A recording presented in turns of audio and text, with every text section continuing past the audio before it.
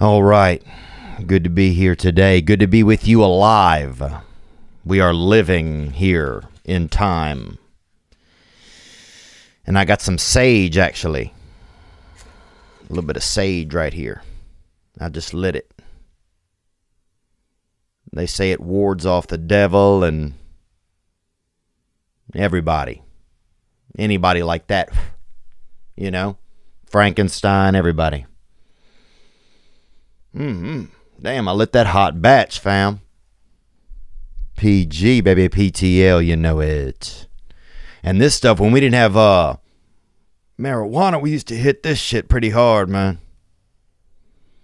I mean, I didn't get high, but damn, I'd be at peace. I remember being at peace for all of the entire 7th grade because of that. Damn, I can't get it to go out. I'll pour some of this liquid death on it. That'll help. There we go. Good to be here. Good to be alive. And shout out Sage Laniker. Shout out Sage Laniker. They had a man in our town when I was young. You know, I was a child, and there were people that were older, and some of those were men, and this fella Sage, this gentleman was he, I guess, had a, sometimes he would torch some of his own body hair with a lighter, or maybe not a candle, usually just a lighter, and it would kind of purify the room. It had the same odor as burning actual sage. So I remember sometime at a party, if people wanted to kind of set the mood, or if people wanted to get kind of Native American, they'd torch a little bit of his arm hair or burn up into his armpit and really just pacify the crowd like that. So praise God, man. What's up? I'm alive. Isn't it weird? Isn't it weird to just, you wake up and you're just alive again, but you keep going at it. Happy March. That's one thing I can say to you. And we are coming up on springtime. And so it's you can feel a core of it starting to disappear. You can feel people having freedom, and they're starting to have counties around America that they're open, no masks. You start to hear it. It's happening. I guess I don't know what to think, but thinking doesn't usually get me anywhere anyway, so maybe I shouldn't do it. What I do know, though, is that you should be careful what you put in your body.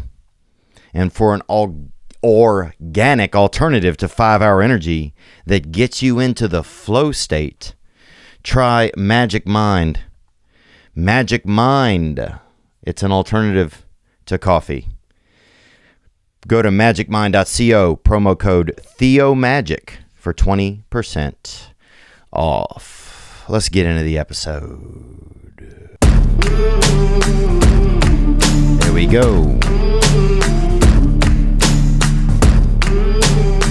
This is Matthew Koziol, runs in the family. It's out of my hands and in my blood. Out of my hands and in my blood. It's red in a ledger and I can't pay up. Come on. Blessed by the wicked, washed in the mud. Blessed by the wicked. Can't save my soul, so let the valley flood. I wear the cloth that I'm cut from. Come on, Matthew. It's just a matter of time. There ain't no stopping the setting sun. Can't wash the sin from the hands that made me. Can't outrun what runs in the family. Runs in the family.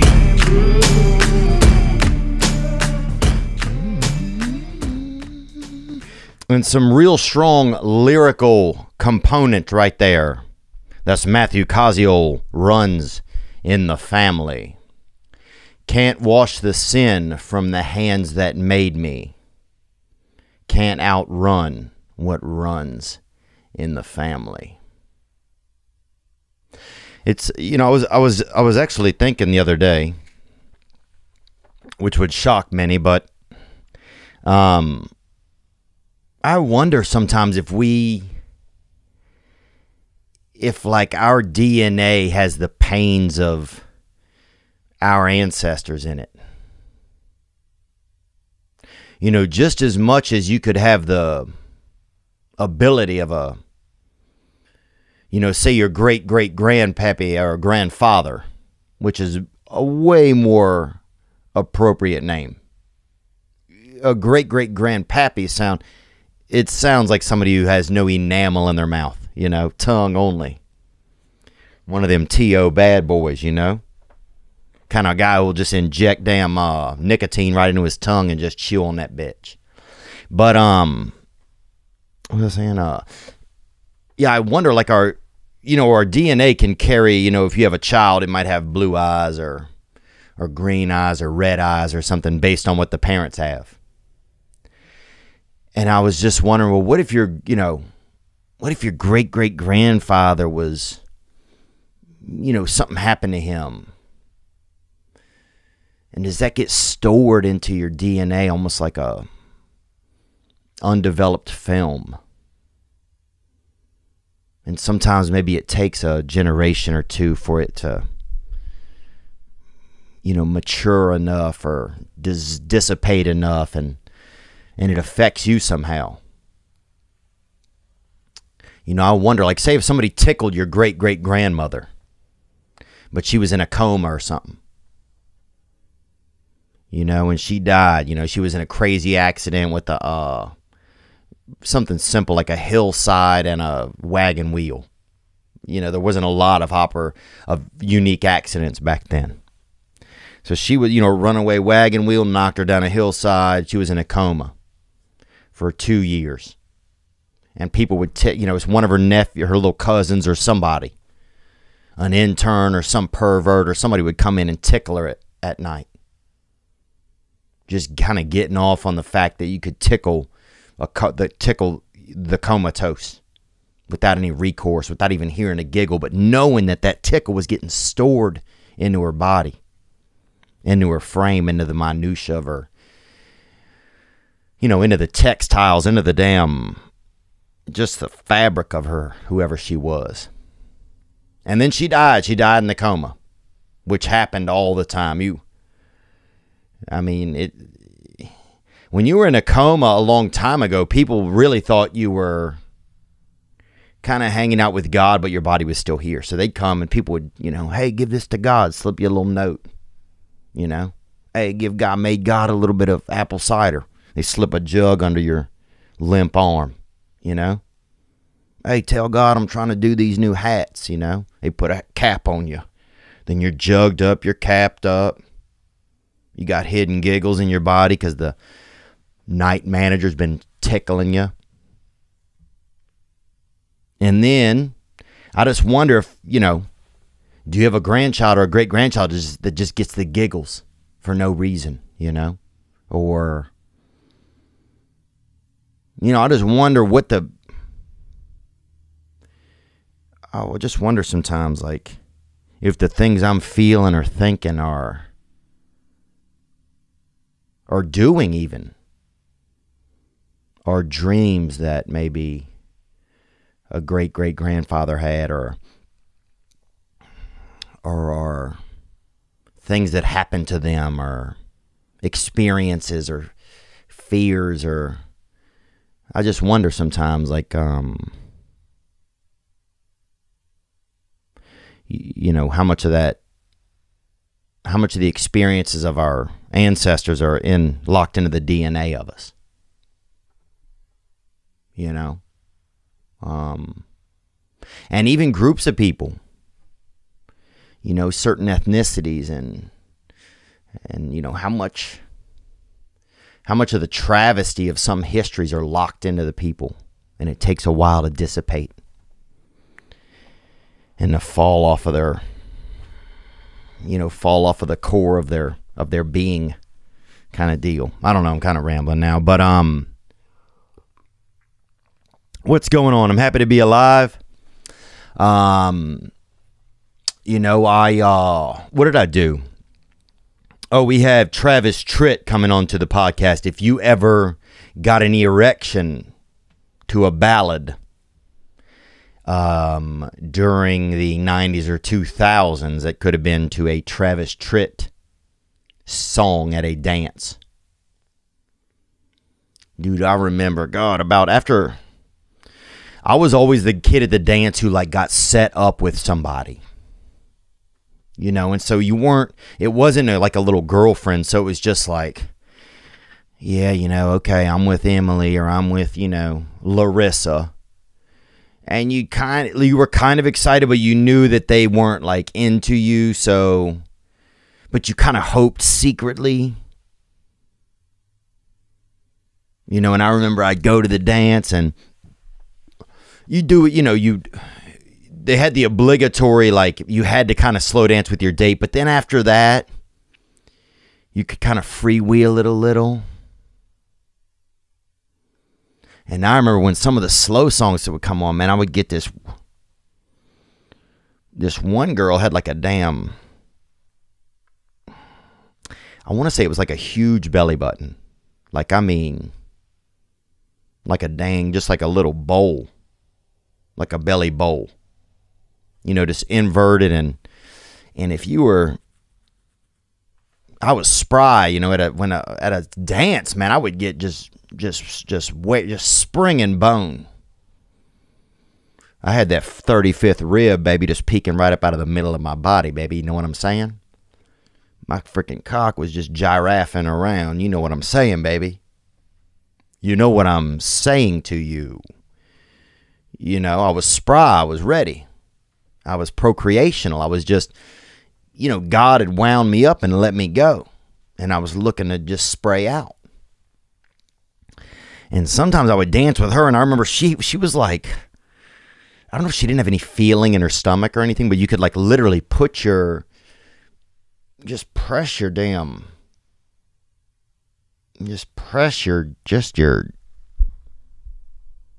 fucking junk right up, just smash it. And it was just like, wise men say only fools rushing, but I can't help falling. It was just a ballad would go on, and you were just, God. What, just like the world was thirsty for the sauce you had inside of your wiener. That's what it felt like. Like the world that's what it felt like being young. It felt like the entire universe was constantly just sucking at your pee-pee. But those were the days, man. That is Runs in the Family by Matthew Koziol. What's happening? What's going on? I need to get some pants. I don't like shopping. I want to make a goal this year to shop more from smaller brands, hometown places. I've been wanting to get a blender for the past month, so I'm going to try to find a locale electronics dealership. Go in there, test the models. There'll be a guy in there like, hey, I'm Ron. Oh, yeah, this smoothies? Yeah, this one, smoothies? This one? Oh, shit. Oh, yeah, you got a newborn? You just giving him peaches? Oh, this one. That's one.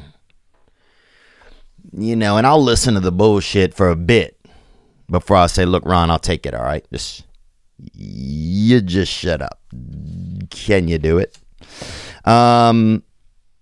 What I see, the original Mr. Potato Head. They changed the name to just potato or something. Let me see what it says. The Mr. Potato Head article. Yeah, it said Mr. Potato Head is now just going to be Potato Head. That's the thing. A gender-neutral version of the toy. They will be offering a gender-neutral version of the toy alongside the traditional. Oh, so they're keeping the Mr. and Mrs. Potato Head. And some people were upset about it. I don't think the people were that upset about it, but they say online, which is basically a dangerous place to be if you like to have any peace in your life. But I was thinking like, well, a potato, first of all, is male. They have male and female characteristics in it. So you got to know they are self-pollinators, I have this article say, meaning that every individual potato plant possesses both male and female flowers for reproduction. So a potato's already got that dual citizenship, when it comes to crotch. So yeah, why not? Why not again? My question is, what kid still wants to play with a potato? You can't get a kid excited by giving him a damn potod anymore. So that kid's not even mentally well, let's be honest. That kid probably has a little bit of hit of, give me a T, give me an I, give me an S, give me an M, baby tism. You know it. And I grew up heavy in the autism world. We had a kid at the end of our block, and he had just 9 different haircuts, man. He was kind of from everything from cornrow to damn fade to military to damn, he had that kind of action gospel cut. They thought he could sing. He couldn't sing. He was mentally challenged, and they put him on the front porch, and he would sing AC/DC lyrics and and just kind of cheer at the cars when they went by. And I don't know what happened to him. And I would probably guess death if I had to guess something. I don't know if I would guess death, but I would draw out of a hat. Say if there was a hat full of things and that had happened to him, and everybody had written on a card what happened to him, I would draw a card out of there, and I bet most of the cards would probably say deceased. And bless him, bro. Praise God. But what am I? Shit, I'm all over the place. Yeah, what kid wants to play with a potato now? Who cares? I don't care if the potato, dude. That's not a real Mr. Potato. Mr. Potato Head is a man. He's a grown man. He got his feet out like that. He got some mustache, glasses. He kind of looks like he probably did a crime and now he's hiding. He looks a little Polish, but maybe also kind of urban, bro. Kind of Afro-Polish, maybe, if you look at him, if he's that kind of Idaho kind of gold, But now if they want a potato that got, both, that's not Mr. Potato Head. They got a new thing. They got that dual crotch russet. Fam. And that's chill. Just say that. Like, I think some of the articling is just to create a stir. Just say, look, we got that DCR, baby. All right? We got, you know what I'm saying? Poppy Mommy got that mix bag. But what kid is still playing with a potato? I don't know one kid you can get off his iPad long enough to even discuss a vegetable. All kids want to know nowadays is Elon Musk their dad? Is Elon Musk my dad? And if the answer's no, then that's it. The rest of their lives, they'll spend in therapy wishing he was. That's all. That's it. Is Elon Musk my dad? Nah. They don't care what kind of fucking crotch the vegetable has. If we want to do a toy where they get to discuss gender, let's do Operation. That way, let the kid build whoever they want. This Bobby Sue right here. He got the titty and the root. Party on, bruh. You know? Invite him to the frickin' bar mitzvah, dog. Let's do it. But let the kid have a say-so in it, I think. Let him have operation. You got the mustache. You got that frickin' that wild oyster, bruh. Let's do it. That's what I say. Just let the kid have a little bit of say-so in the thing. Or just do Transformers. If you're going to make something completely open, an open toy, do Transformers. They're kind of asking for it. But let the child have a say-so in it, I think. Or do Teddy Ruxpin's. Dude, Teddy Ruxpin, he got the cord on the back. You know. I want waffles. You know. I thought I'm supposed to be a bear. You know, do Teddy Ruxpin's. He got the thing on the back. You know. Won't you be my friend? You know. My penis has ovaries. I'm only 5. Who wants to see my menstrual cycle? Let the animal or the kid have a say-so in it. That's what I think. But what do I know? I'm not a child. If you see me shopping for toys for kids, though, that's an even bigger issue. So, when you see people shopping for toys for children, and they don't have a children with them, and it's December, and it's not December, we got way bigger issues than, genders,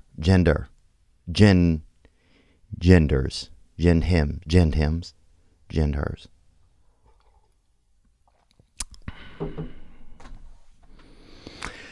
Oh man, I got to tell you this. So I went, and first of all, I want to say this too, man. I want to thank everybody. We had an episode last time, the Spill the Duntlins episode. It was kind of, it gets emotional sometimes, and that's just who I am. I just want to thank people, just nice messages, and just people for just being willing to be a part of this, just kind of conversations and things that,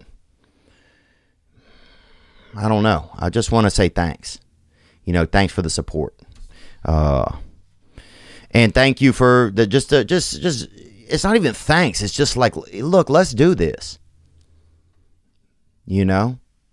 Let's try not to be afraid to figure out where we are and what's going on.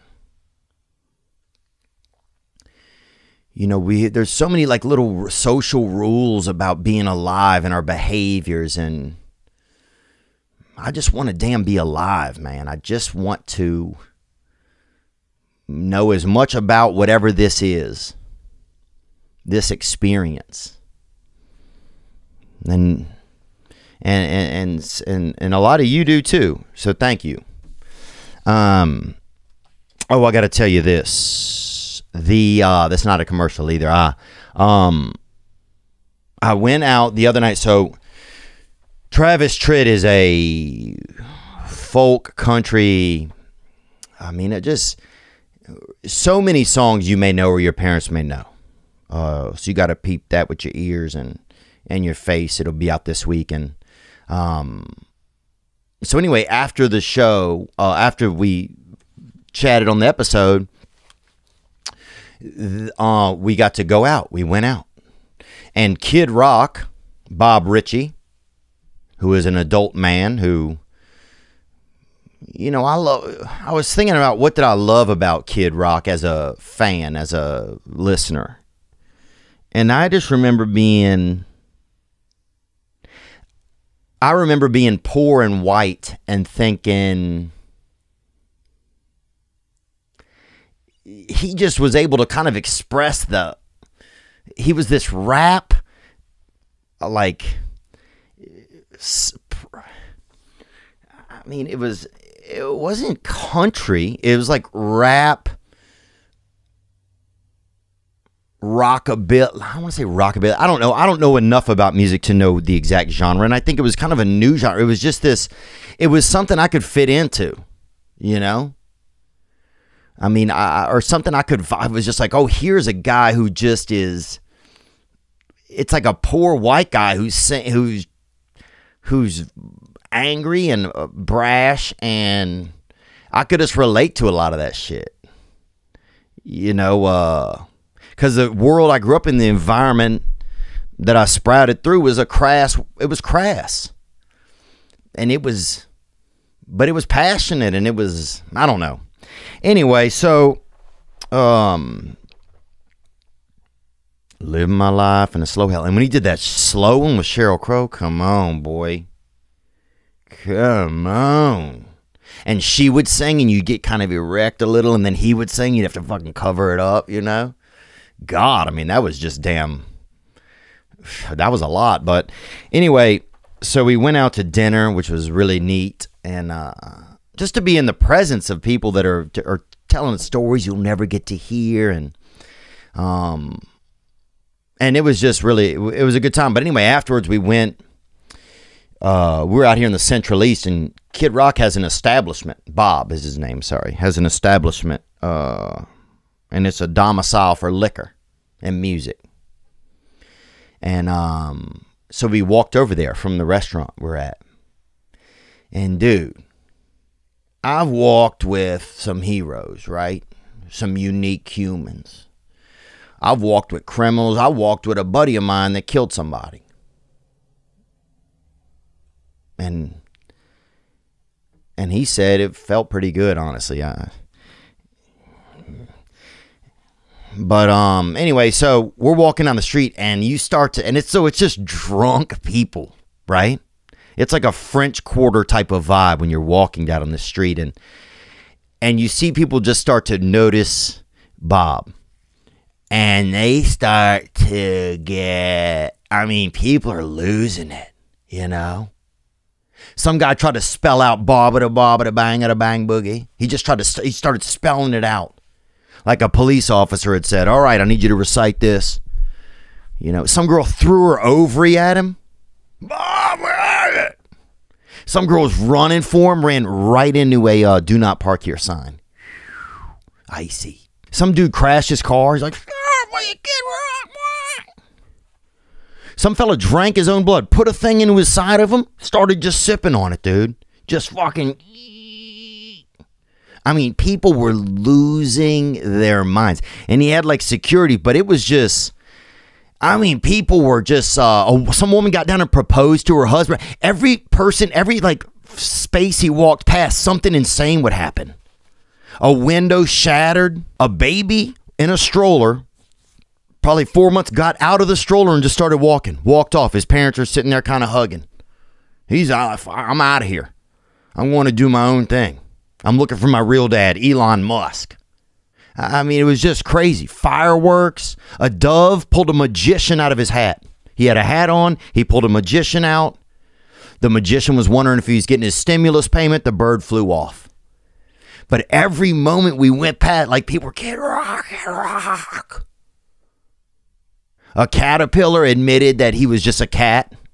And it was all just a ruse to meet women with the long, you know, trying to show them that length, show them that body work.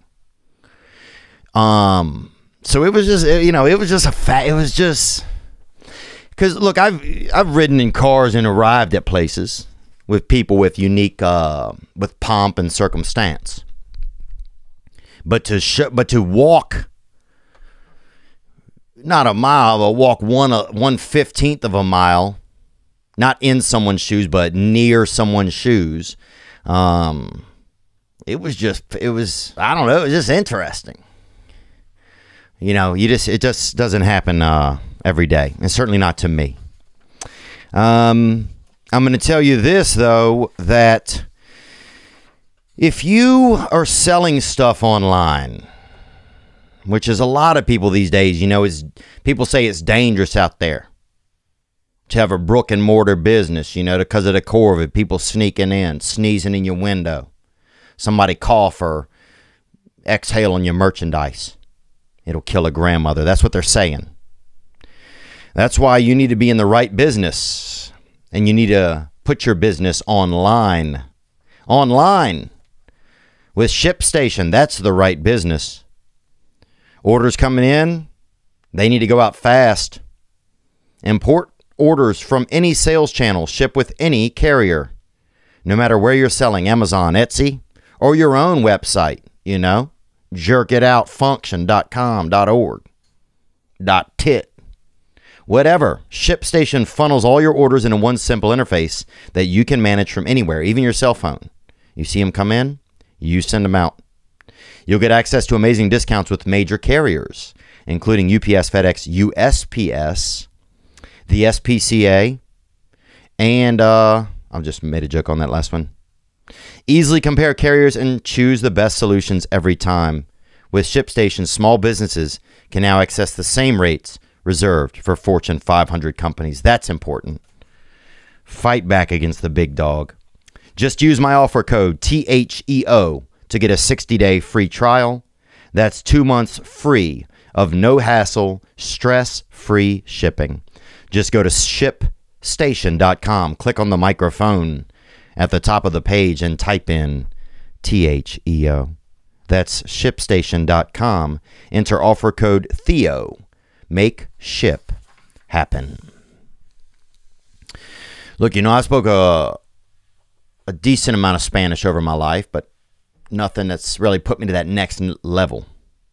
Nothing where I've ever made love to a woman or even anyone that was formerly a woman. Because that's my thing, man. If I was ever going to be gay, I'd have to at least say, hey, well, you was at least a woman once, right? If you go full dude, bro, that might be too much, I think, for me. But look, if you say, look, you were a chick for a couple years, right?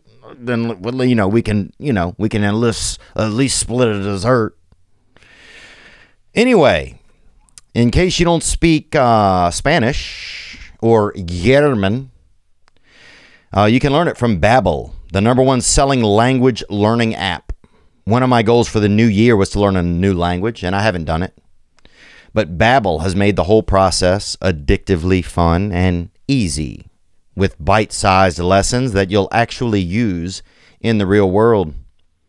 Babbel's 15-minute lessons make it the perfect way to learn a new language on the go. They have practical, real-world conversations in mind. With Babbel, you can choose from 14 different languages, including Spanish, French, Italian, and German. Right now, when you purchase a 3-month Babbel subscription, you get an additional 3 months for free. That's right. That's 6 months for the price of 3. Just go to Babbel.com and start babbling that Espanol, that Italiano, man, that German, some in the butt. Just go to Babbel.com and use promo code THEO. That's BABBEL.com. Code Theo for an extra 3 months for free. Babbel, language for life. We also have new merch now available at theovon.com. Make sure to grab a Get That Hitter hoodie. We got some neat colors. We got some neat stuff coming out this year I'm excited about. What else? We've had a lot of nice calls from you guys. I wanted to make sure that I keep this going as well. We made a goal this year to help out some single moms and do some nice things. So I want to continue that right now as I sip my liquid death. This is water too. It's funny because if you look at the can, you'd think it's a liquor beverage, but that's water, baby. Praise God, man. But we want to continue that goal this year and see if we can holler at somebody right here.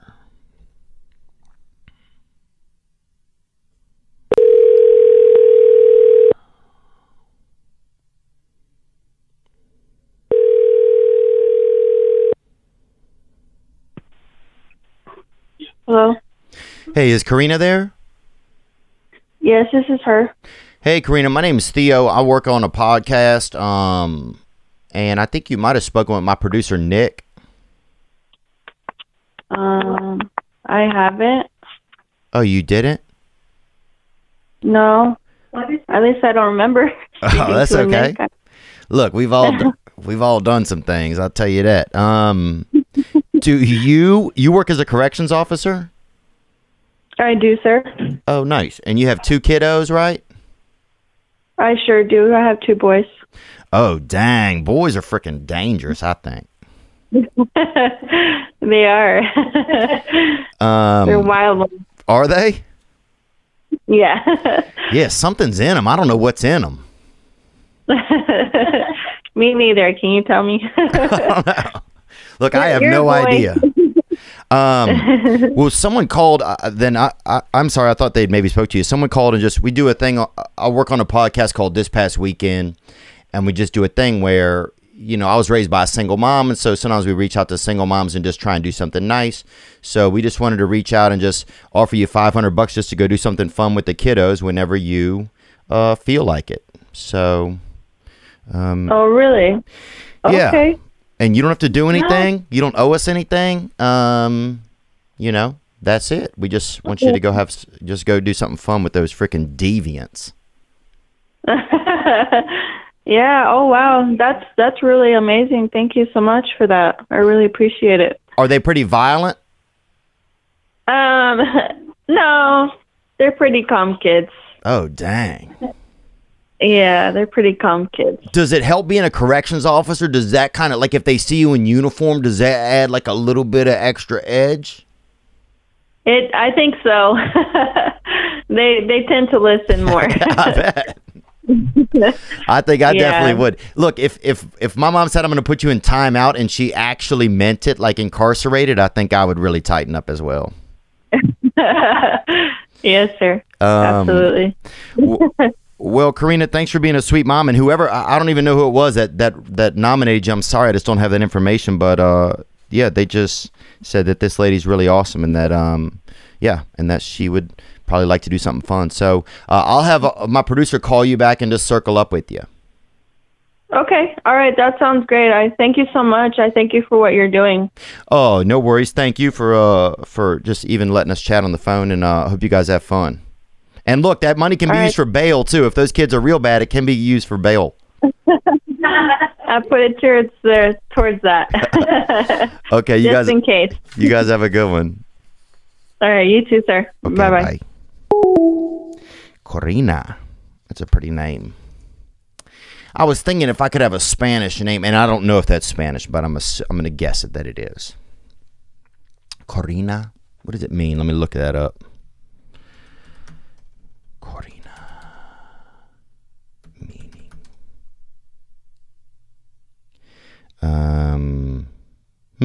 Maiden means maiden.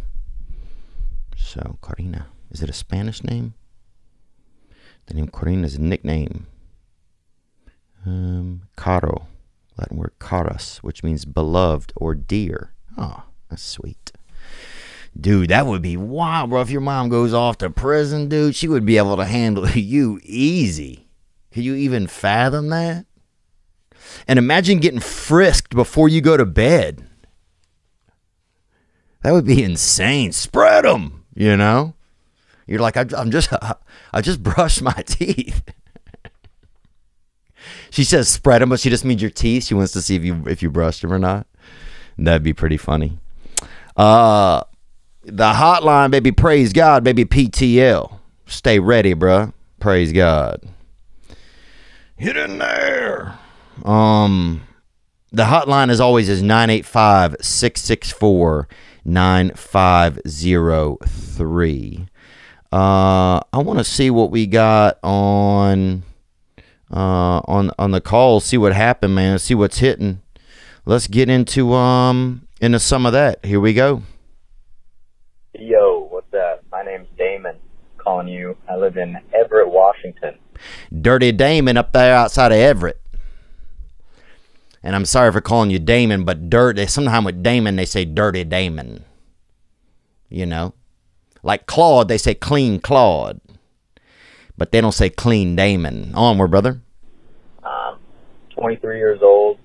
I just had a quick question. So, wanted to get your opinion on something. My girlfriend and I have been trying to spice things up in the bedroom, you know? Oh, yeah, brother. Send pics. Just joking. Don't write an article about that, some creep. Yeah, brother. I feel you, man. Look, when I was 23, baby, doing sex was really God. I mean, I felt like I was just sunbathing on the Lord's front porch, bro. I mean, I just felt like my whole body fucking just was made out of damn just penis meat, man. You were just so excited and fired up. God, remember that? I remember somebody would just accidentally bump into me, and if she was cute, I'd dampen that leg, baby. You feel me? Onward, baby. Let's hear more, brother. Thank you for calling, man. Praise God. It's been a while. We've been going at it for a while, and time to try some new things. So she suggested that we come up with different characters and act like we're cheating on each other. But the problem is I'm not very good at this. I mean, I come up with characters, and I either break character or I don't know what to say. And I think it's been a while since I've been in the games. You know, flirting and trying to pick up girls isn't really strong, but she's really good at it. I mean, she's coming up with characters' names right off the bat, playing them really well, and I don't know. I just want to be able to give her what she's given me. So if you got any advice for me, I would love it. Thanks for all you do, man. Love the podcast. Gang, gang. See you later, bro. Thank you, man. And thank you for the call and for asking me. I mean, that's first of all, that's exciting. You're involved in an exciting world where you guys are, dressing up and doing different positions or something or whatever, costume and all of that. That's that booty Halloween when they say, let's get, why don't you do this or do that? And it's kind of the one time I feel like if you want to do, I wouldn't say, if you want to kind of go a little brown face, you might be able to do it in that instance. If it's just you and your girl and you want to really kind of explore some sexual, adventures, you do something. I'm not saying, get racial, but I'm saying, maybe some Nescafe or something on the cheeks, a little bit of, I think you could go at least a mocha. And, my name is No Dante. My name is, Corinthian or something. You could do a role play like that, so it kind of gives you a chance to learn about other cultures. You could read up on some of, a certain culture's history, a black history if you wanted to. If you want to go black and, just approach your girl. Maybe everything we've been through, that kind of stuff. And at least have like a, put on some poetic justice or something in the background, or like a Save the Last Dance or something, or Dances with Wolves. I'm trying to think of like a good kind of racially movie that promotes like racial love, so that could be something. You could do Swedish, Swedish is kind of easy. You get a thing of milk, a pail of milk, and then you run over there and y'all kind of fuck a little. But I'm trying to think of something you could do that would be more historical. You could maybe do Native American, and she's like a white woman and you sneak in or something, sneak in the window. You don't attack, or you leave her a note or something, says I'm gonna attack you. Plan ahead, but you don't just not call for a couple days and then swing out of the damn cabinet. You can't be like Indian in the cupboard. You got to be, Indian in the closet who left a note. But I would go full throttle, because if anything, the one thing it's going to do, this whole thing is just going to create comfortability. So many guys would love for their wife or their, fiance, their French wife or whatever, to do a wig, to do a, that crotch wig, that strap on, or probably not that, but they would love for their wife to do something unique, but they's afraid to say it. They're just afraid to say, hey, honey, put on the green wig. Borrow Wanda's fucking wig. So for 7 seconds of my life, it could feel, I could feel that vibe. Like I'm getting up in that UFO. You feel me? Praise God, man. But also you could, what am I thinking about? I'm just saying, and if you're starting to create communication, dude, that's fire. Because then you guys are going to be able to do anything. So many of us, we're just afraid to talk and say this or say that. We're afraid of the judgment or what they're going to think, or they're going to tell people. But man, to live outside of that fear and to dress up like the damn, like Saving Private Ryan or whatever. Or to, dress up like damn Jean-Claude Van Damme. You and your girl dress up like Karate Man or something, and just kick each other till you ejaculate. There's just, you gotta think big picture, fam. So, but thank you for that call, man. I really appreciate it, man. Let's see what else we got here. Hey, what's up, Theo? You got Seth out of Central Pennsylvania here. Seth out of Central PA, baby. And that's Amish country, man. That's a good place to get that, a strong batch of milk and a little bit of, peeping Tommen. Let's hear more. Just finished up watching this past weekend, number 322. I noticed, a good part of that you were going in about, how you're having a hard time, like, really getting intimate with other people and loving other people, on that deeper level, man. And I find oh, yeah. I mean, when it comes to connection for me, it's in the shallow end of the pool, it feels like. Especially when it comes in intimacy.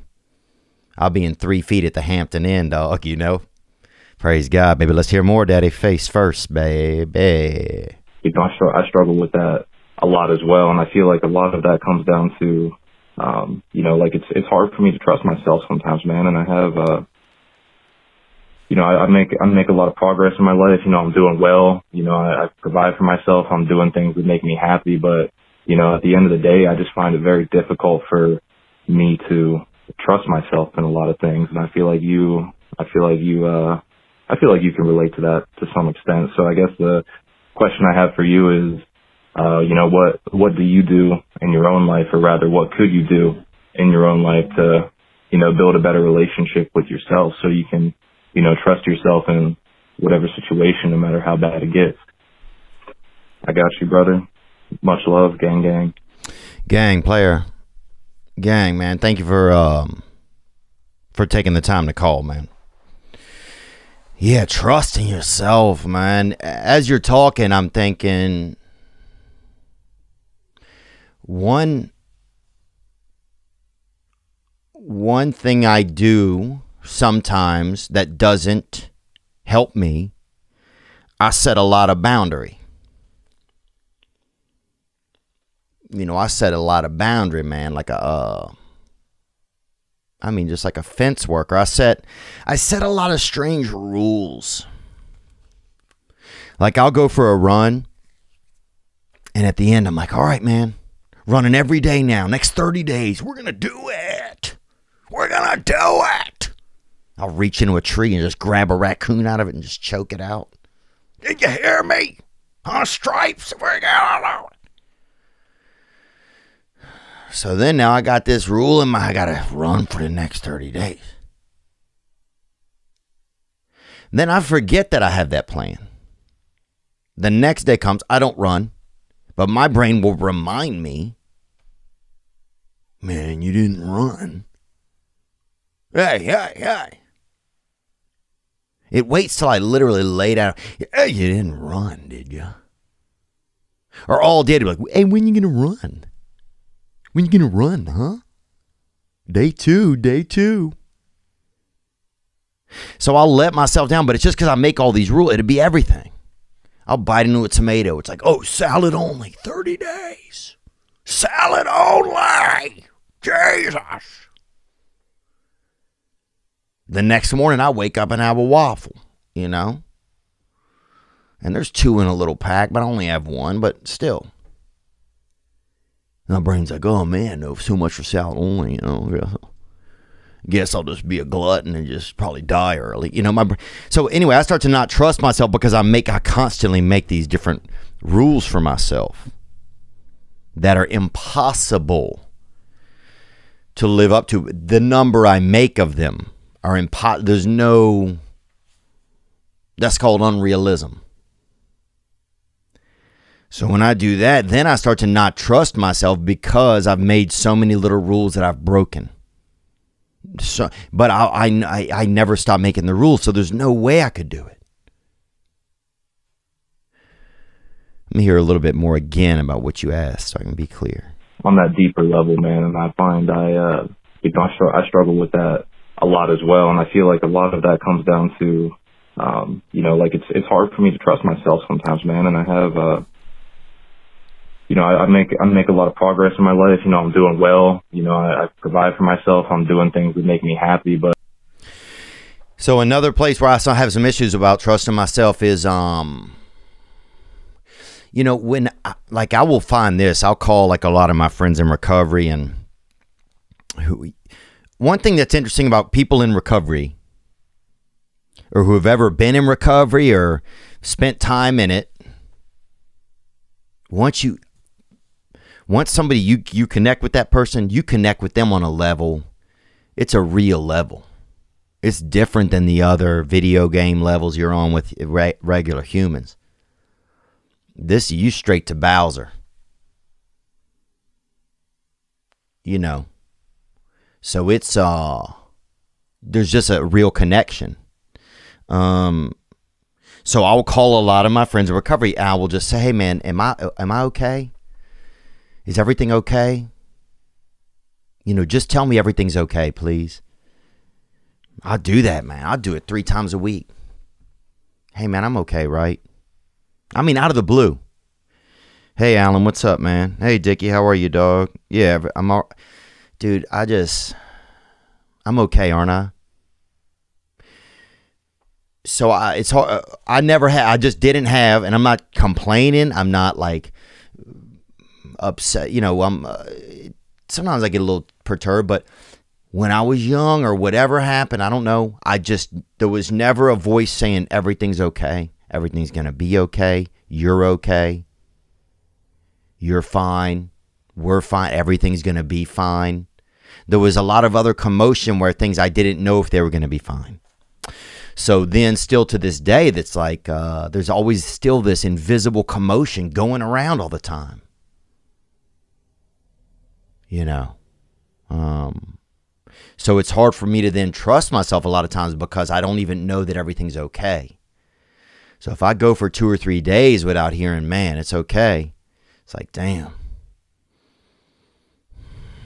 I start to just not trust myself because like, well, I can't make any more decisions right now. I don't even know if everything's okay. So I don't know if that makes any sense, bro, but... It's also hard to trust yourself when you feel like you don't know yourself. You know, a lot of those spaces make it so hard to make decisions from. Like, man, if I do this, am I going to be okay? While other people are just doing this, doing that, doing coke, juggling. No concerns. Just totally fucking ripping. Full send confidence. But one of the byproducts is that you think, sometimes thinking a lot is helpful. It's nice. Your brain can be really kind of thoughtful at times because you think a lot. So, and it gets better as you get a little bit older, Daddy. I promise you that. But the shit can be intense. I think the one cure for it is something I haven't enacted very well in my life, and I do believe that it's meditation. But also, what do I know, bro? You know what I'm saying? I'm just a semi-white fam. Praise God, dog. And R.I.P. Billy Conforto, man. You know, I got a couple of messages about him the other day, and we're going to try to get that bench put up over there near Laplace, Louisiana, in his hometown, where he hit that final M-bank and called it quits and got drafted in the first round by God. Let me see in the notes anything else I wanted to make sure I get to. If you know a single mom that could use some support, try not to tell her so we can make it a surprise. You know, I was raised by a single mother. I know that it's tough. I know that money doesn't solve any problems. But I just think sometimes money's just energy. It's just saying, here's some energy that came my way. Let's put it your way. So just when I think about a mom having just a little extra spending money to do something nice for her kiddos, I imagine that makes moms feel real good. You know, there's something, I've never seen this because I don't have any children's, but you see a parent and they just see, and when their kid is having fun, you see it's almost like they're the remote control and they put in the right codes or whatever. And now they're just watching it play out well or something. So yeah, that's really some of the goal. It's not to really think we're neat or anything. It's just to try and do some little, you know, what can we do so them little boys have a extra fun day? And they don't have to know it has anything to do with that. They don't know us. Them boys ain't podcasting. They fucking looking for the devil. So, but if you know one, hit the hotline, 985-664-9503. We also want to continue our series of interviews with real hardworking people with interesting occupations. We're currently searching for a Catholic nun or Baptist nun even. I went to Last Baptist over there off of Jefferson. A pest control or animal control worker, and an Amish or Mennonite. If any of our listeners know someone they think would be perfect for the podcast, fill out a contact form at theovon.com or hit up the voicemail hotline. And thank you guys so much for just being a part of our lives, man. What else? Oh, a Seattle woman finds a kilo of cocaine in crochet kit she bought at thrift shop. So Seattle woman finds 1 kilo of cocaine in a crochet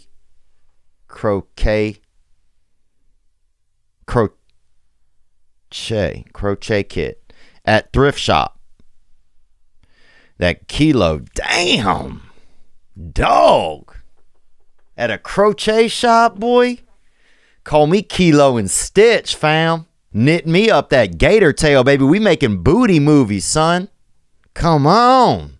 That albino giraffe neck, daddy, you feel me? That dustback lizard, fam. That Chunchi, that Colombian bam bam. Feliz Navidad, baba. Call me the power company, cause I'm lit. If you find a kilo of cocaine with some knitting stuff, freaking sew me up a gram, mama. Okay? Knit me that hit. Crochet me that yay, boy. I'm talking about knit that hit. Crochet that yay, you feel me? Sew me up a pile of toot, boo-boo. All right, I'm talking about that Scottish Airlines, that Hollywood breakfast, baby. Damn. I need to go to Goodwill, boy. Who's your dealer? Goodwill? Damn. The woman purchased the kit to crochet animal hats. Animal hats, bitch. Dude, I'll be fucking doing that rhino, you dog. That fucking white nose, baby. You feel me? Let's go. But when the crochet hobbyist opened the kit, she found a suspicious package that was encased in yellow rubber with 100% written on it. The item also gave off an odd odor. Odd odor, baby. That ain't an odd odor. That's that God otter, baby. And that thing's trying to swim up your snout, boo-boo. Come on. Police did not say how the crochet kit and narcotics ended up at the thrift shop. Well, look, unfortunately, in America, a lot of these workers, they're under tight schedules. And you know what I'm saying, bro? Frickin' toot me up a scarf, baby. Wolf me up a damn frickin' set of mittens, son. You know, it's just, you know, desperate times require desperate measures, baby. And that's it. People doing toot just to get through a damn Afghan, brother. You know, haven't women been through enough, man? Praise God, bruh. Damn. So lucky, man. I never found nothing like that. I remember once we got a baby crib for my cousin and they had a house arrest bracelet in it. So, but nothing like this. I mean, this is just, dang, just lucky. Just lucky, man. We can't all be winners. You know that. Come on. What else do we have going on here? Let me see. Let's do one more call that came in, man. Hey, Theo, it's your guy, Flynn, out in San Antonio. What's up, Flynn? Named after Errol Flynn, I'm guessing. And Errol Flynn played, I think he was Robin Hood in the 1900s.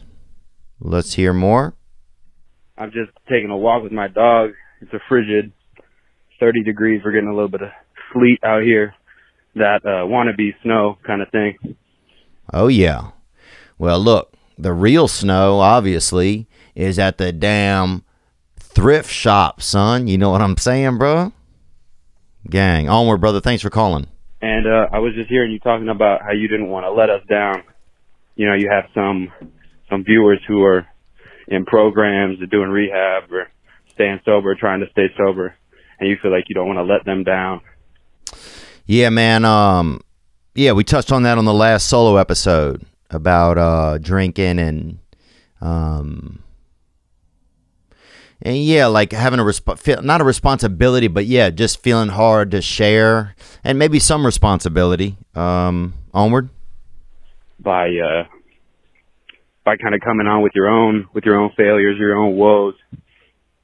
And I just wanted to say, man, that you don't have to worry about that. We're all here for you. You're here for us. It's a little family we got going on here. I have anxiety. I have Tourette's. I have ADHD. You know, you name it. Any of the acronyms, I probably got it. You know what I mean? But we're all out here just doing the best we can with what we got.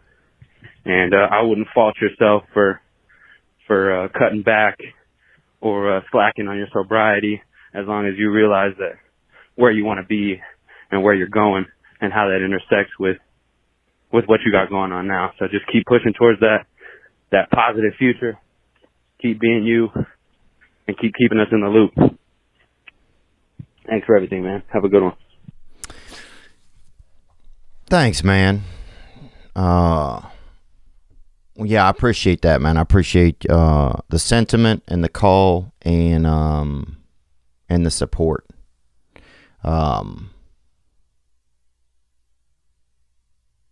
Yeah, I just want to do my best to just be as I just want to do my best to kind of say what's going on. You know, I want to be able to work from a place of that's kind of as not as like real as I can be, just like as up to date as I can be. And I don't know, but thank you for saying that, man. That's nice of you to say, and I appreciate it.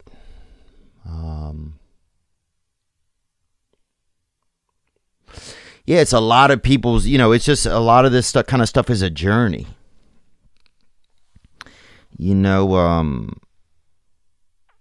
It's just scary, man. It's so scary when you see the kind of stuff that can happen when people really struggle. And I don't know. I've never thought that I've had problems with alcohol, ever. But yeah, it's just that risk of getting too far. Next thing you know, you wolf and toot and you in a damn electric chair or something. Or just a regular chair. Hell, either way, you still just wolfed out on that frickin' Jack London, bro,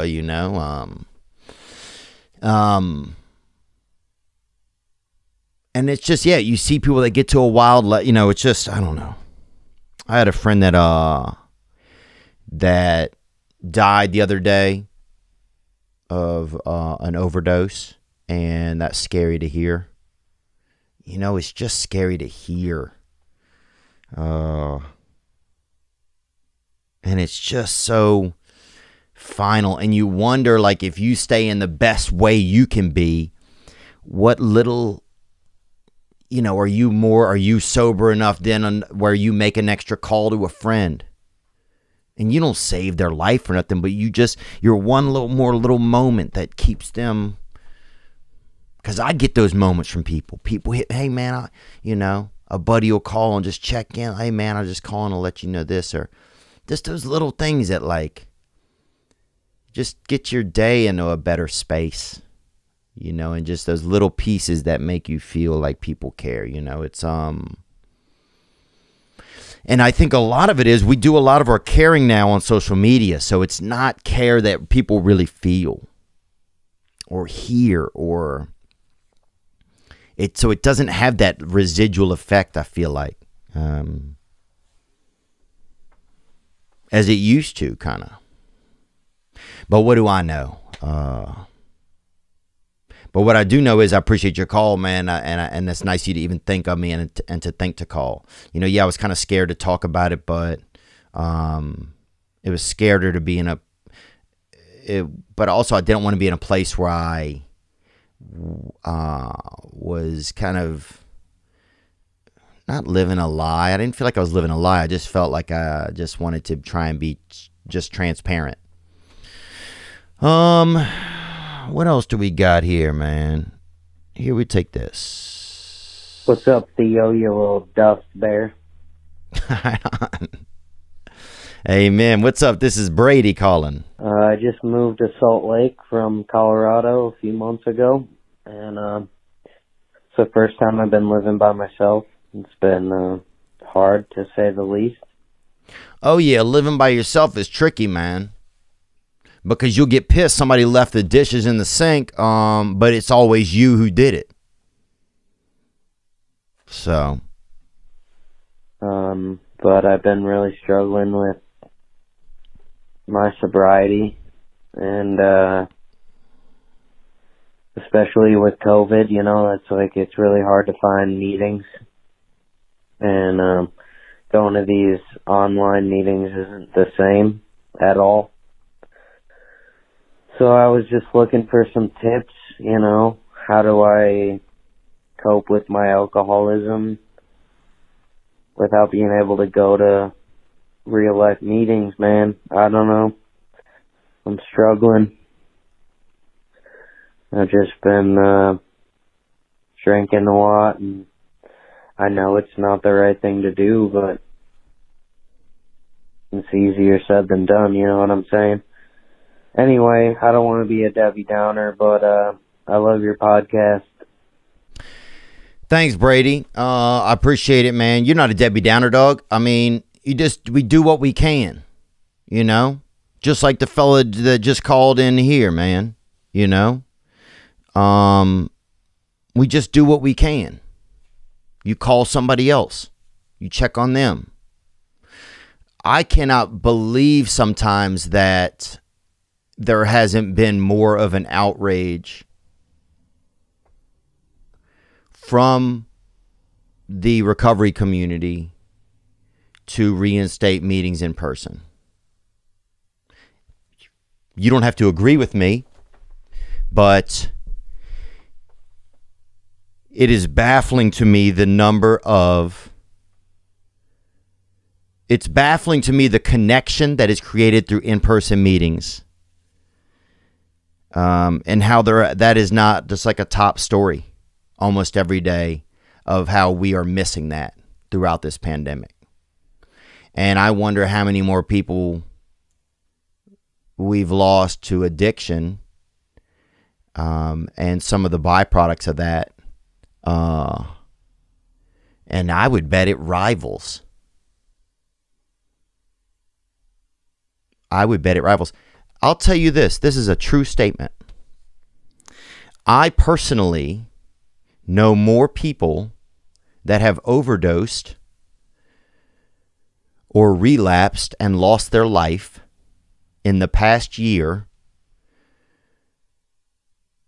than I do people that have lost their life from COVID. That's facts. Personally, no. Personally.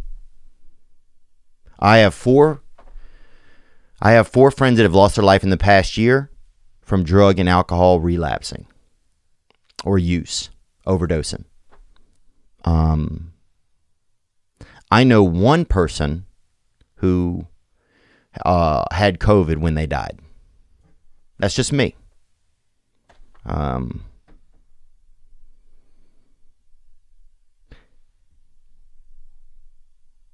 So I don't know. But anyway, man, I didn't mean to get away from what you're asking for, Brady, or what you're asking about. We just stick together, man. Look, I don't want those Zoom meetings either. They fucking suck.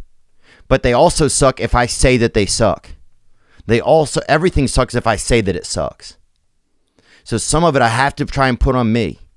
I got to find a local guy to spend time with, you know. I got to have other people to check in with. And I need to check in with others.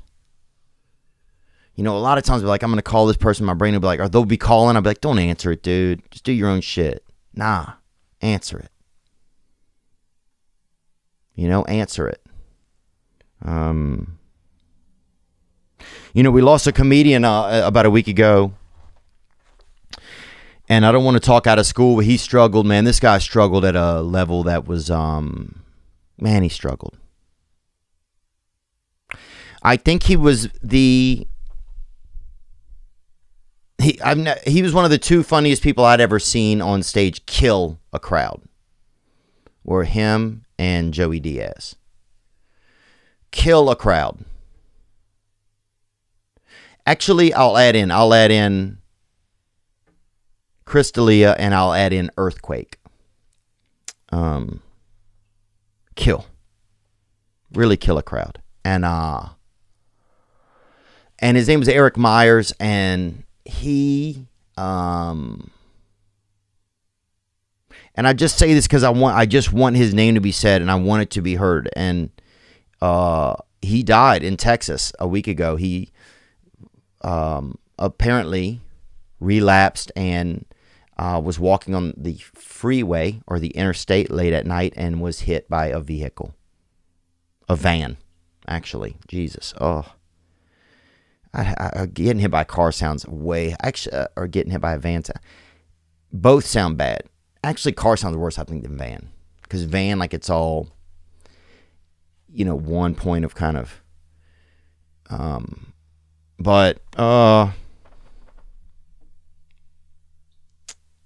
know, he was supposed to come on here a couple months ago. He was in Memphis, 5 weeks ago, maybe. He was in Memphis, and we were messaging, and he was going to come here to be a guest on the podcast. And I said, "Oh, don't come, man. Like, it's just," I felt bad. He was going to have to come, 4 hours or something. I think he was taking the bus.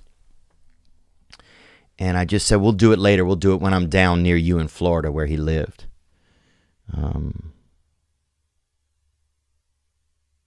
And it just bums me out. Like, I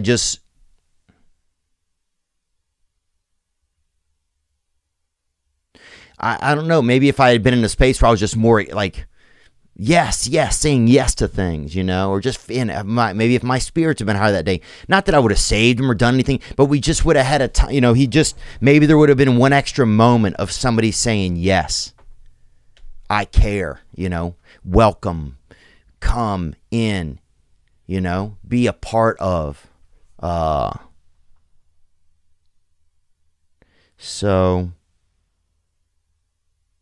man, he struggled, man.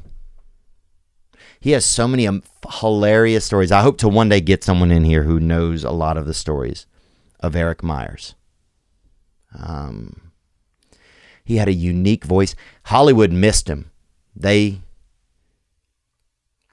missed him. He was just, I mean, he was from another planet. I would see him in Baton Rouge. We would work together. We worked together down in Florida at Captain Brian's Off the Hook. And you got to do comedy, and they're doing cracking their fucking oysters and slaughtering octopus or octopi right next to you. You fucking telling a joke, and they're fucking telling an octopus his last rites, you know. They're over there electric chairing clams, and you trying to rattle off a riddle, you know. And we had to switch each time, and one of us would go first, one of us would go second, and I did not want to go second. I did not want to go second, because that means I had to go after him. And he came down in Baton Rouge once, and I would see him in Texas. Anyway, he was just really talented. Sorry, I'm just kind of rambling and just kind of lamenting at the same time. But I hope you go check out his stuff. He has a special on YouTube. That was, I think, shot at the Laugh Factory or somewhere. But man, he was so good. But man, he battled with the devil.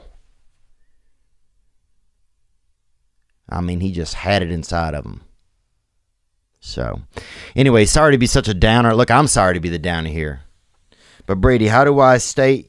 The only thing that I know, which hasn't always kept me sober, but it has kept me alive, is that I try to communicate with others. And contrary action, when you don't feel like doing something, do it. When you don't do it, that's the thing. You'll surprise yourself, then you'll realize how much you're capable of. But I'm not trying to preach at you, man. I love you, bro. And keep your head up, dog. And praise God, man. Gang shit. All right.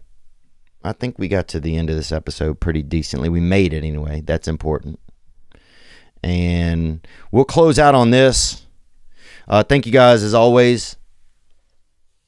You know, and if you're struggling, keep your head up and be good to yourself. Be good to someone else.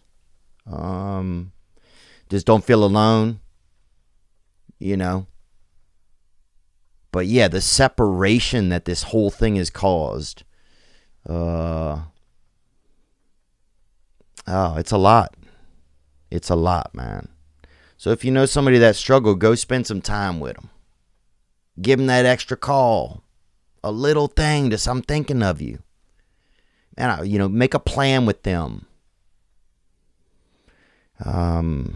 Anyway, y'all be good to yourselves, man. We'll go out on Matthew Koziol, Runs in the Family.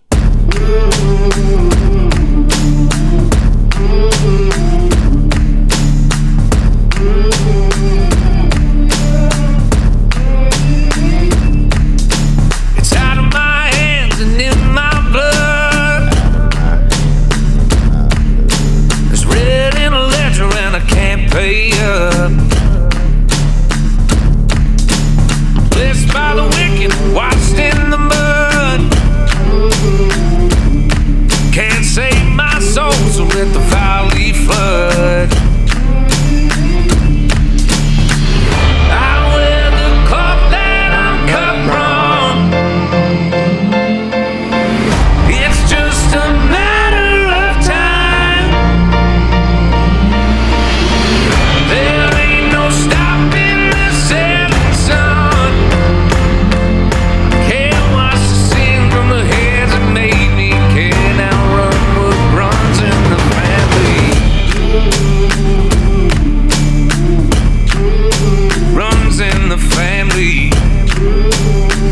hitter right here, baby. You can cut me down, but the roots run deep. I ain't gonna die when they bury